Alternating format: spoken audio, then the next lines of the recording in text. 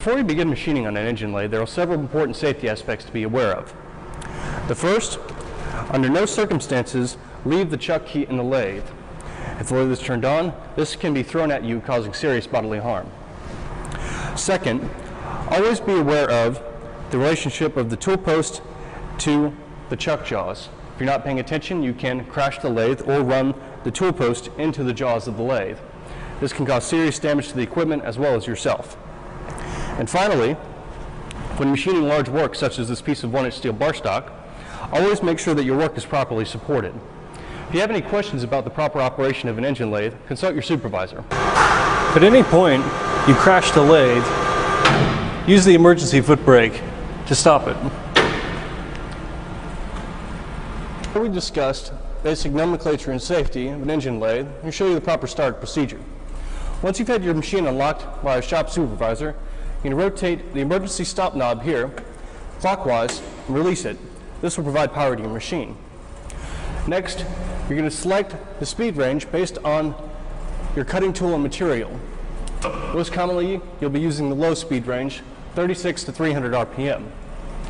Next, you'll want to make sure that the digital speed selection is all the way counterclockwise to the lowest possible setting. This will prevent the lathe from starting at a higher speed than you even intended. Next, for automatic feeding, you want to select your feed from this chart here. This is in thousandths per inch per revolution of your part with the quick change gear levers. So, for the purposes of this demonstration, I will select PU, BC, or 26 thousandths per revolution of my part, which I've done so here. If you want to select an alternate automatic feed or thread cut, you jog the chuck with this green button here and then move the levers to the corresponding setting.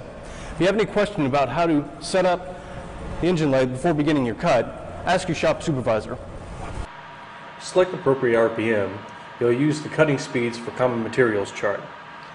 For this 1-inch piece of bar stock, we would select high carbon steel for the material, 1 inch in diameter for the part turned, which give us an RPM range of 300 RPM. To begin cutting your part, we'll use the spindle direction lever. The bottom position is reverse, whereas the top position is forward. After you've selected the forward position, begin increasing your spindle speed until you get to your desired RPM.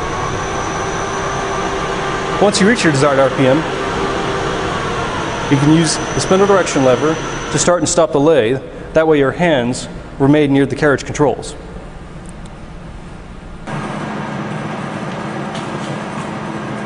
To use the automatic feeding, you will use this lever here.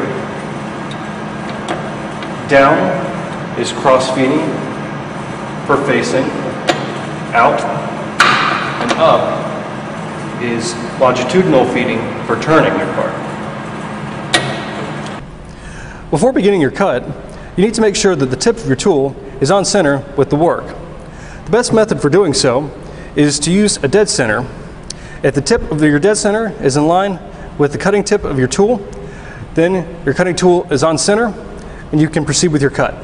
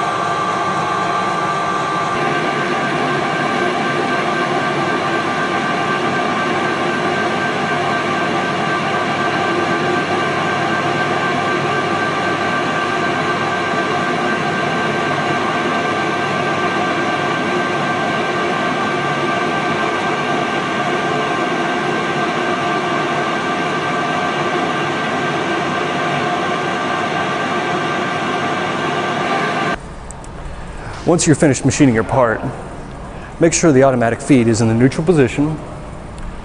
Turn the spindle speed all the way down. Press the emergency stop to turn off power to the machine, and finally, lock your machine.